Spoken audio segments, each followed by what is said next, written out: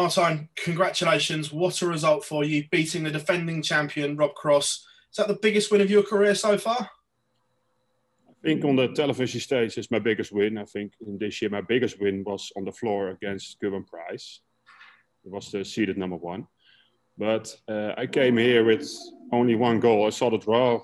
Okay, I have to play the defending champion. How nice should it be to send him home in the first round? That was the only thing I had. And I lost him 2 weeks ago. So in my preparation, the last couple of weeks, I was already okay. And yeah, I'm really happy, really, really happy. When you were 5-1 up and he starts coming back at you, what are you thinking? I was a bit nervous. Yeah, I was a bit nervous because when you're 5-1 up, the only thing you're thinking is like one good leg, only one good leg. It wasn't coming, and it was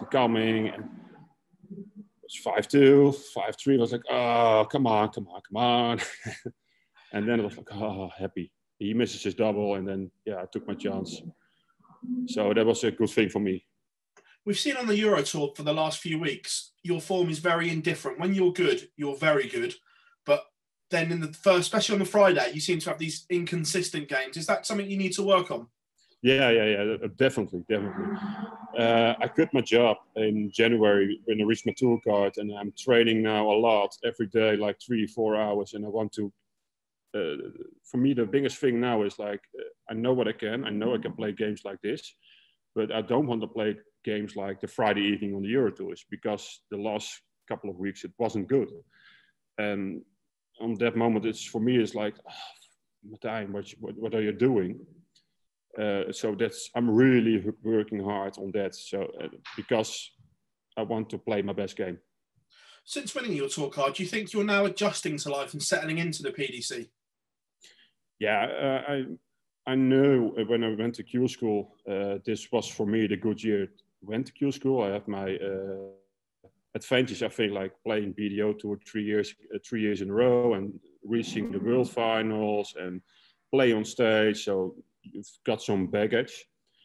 And now in this moment, I'm feeling like really okay on the Pro Tour, and I'm playing well.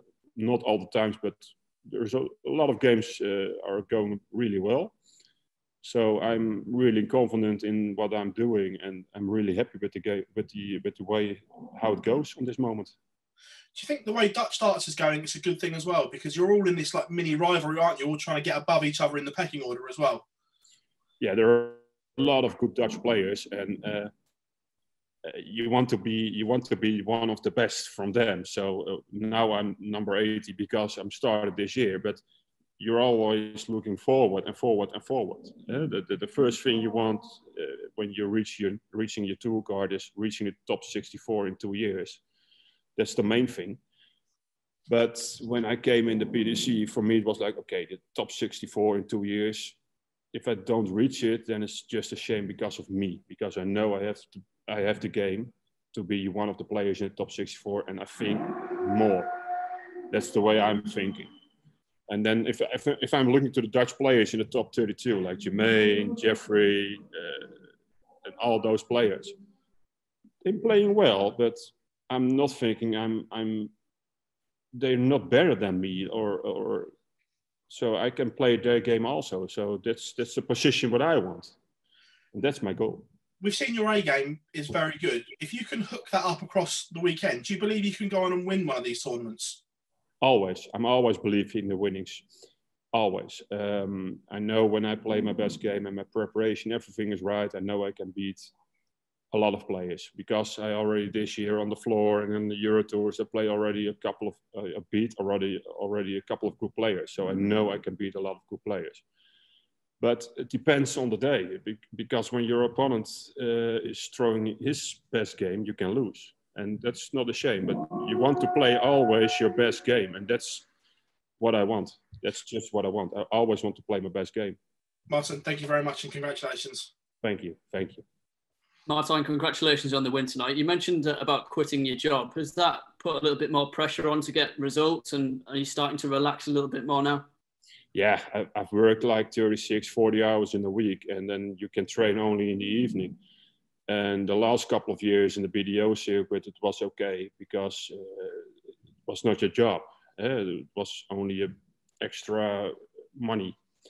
But now in the PDC, it's just business. From the moment I came in at the first weekend, I saw it was just business. When somebody have to play me and he's not in his normal rhythm, he want to smash me. And in the BDO circuit, it's different. So I'm really happy that I can quit my work and now I can everything throw on the darts and train more than ever. And yeah, my game is better than ever. Do you think this week could be the start of something? Have you set yourself any targets between now and the end of the year? Yeah, for me, the first year was like, a lot of people talk to me like the first year, just learn, just watch and see what happens. But for me, it's like the first year is the most important year when you reach your tour card, because this is the start of your beginning. And when your beginning is good, you have an easy second year. And when you're starting bad, then the second year you have to play like your best game, because otherwise you're losing your tour card. So for me, it was like my first year, I want to arrange everything like my first year has to be good, because otherwise it's got maybe too much pressure on the second year and then you don't know what happens. So I'm really happy on how it goes now. So yeah, happy days.